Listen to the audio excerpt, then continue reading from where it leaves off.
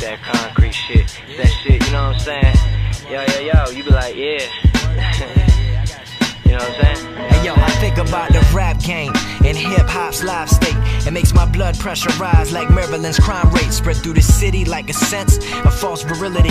From cats that clutch gats and lock down the vicinity. A lyrical entity that hold it down and never pretend to be something I'm not. Like push rocks and bust Glock shots, but I seen it to the level where I began to fiend it. And now life is beckoning to reality, no need to dream it. I step to the mic and rock heads like Mount Rushmore. Raid the spot like cops catching a dealer trying to flush more down the drain, liquor down the hatch to drown the pain. I surpass the stain, solidified within this game. The king is dead, long live the king, now watch me reign. Spit fire that I attain from leaving a dragon slain. My name is Logic, though you may know me as Young Sinatra, the cat that brought you, if I may say, the illest of verses. Not yet classics, but that will come as time disperses. Back in the 90s, I was just a badass kid. Thank God for sparing my life and dodging a bid. Westia Park after dark, I rep to the death. At Gaithersburg High, blasting music till I go deaf.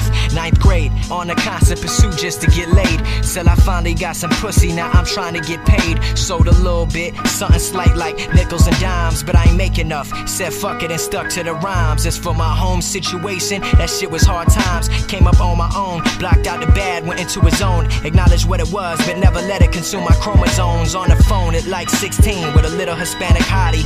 Body like a Ducati, the type to get naughty. And now I'm 21, older and wiser, but I ain't perfect. Especially when that dark shit deep down hit the surface and ignite the art. Maintain speed, rip it apart. Fuck a punchline, this the shit you feel in your heart. A young black man, camouflage in the skin of another. When I converse with white folk, I feel like I'm undercover, just a brother.